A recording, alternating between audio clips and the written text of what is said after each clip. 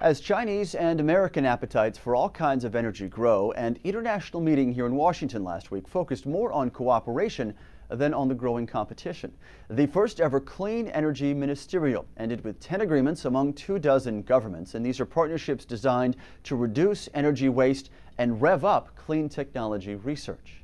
The countries represented here account for 80% of the world's energy use, and we're taking aggressive, immediate actions together to confront the energy challenge head-on.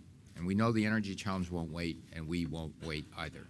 Those actions agreed to by world energy ministers involve projects as complex as carbon capture, that is containing and storing carbon dioxide emissions, and as simple as making our household appliances super efficient. Leaders say these initiatives will save enough energy to eliminate the need for 500 mid-sized power plants over the next 2 decades. We intend to join this, and we have ourselves done some work in this area in India, and we feel that a global program will definitely introduce greater scale and would make for a much greater participation. That participation includes rivals within the private sector. Target and Walmart are joining a ministerial partnership called Global Superior Energy Performance. The group says plants and buildings like these account for almost 60% of world energy usage. Cutting that total could mean lower expenditures for companies and lower prices for consumers.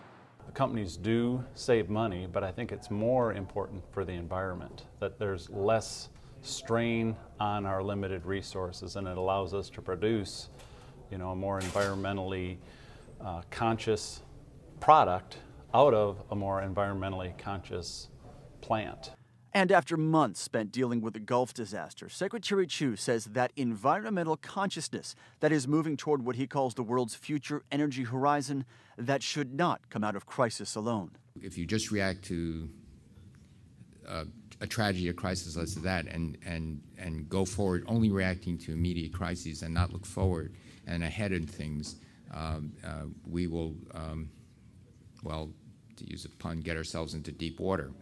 The next edition of the Clean Energy Ministerial will be in the United Arab Emirates next spring, and the Obama administration is hoping to clear a major clean energy legislative hurdle by then.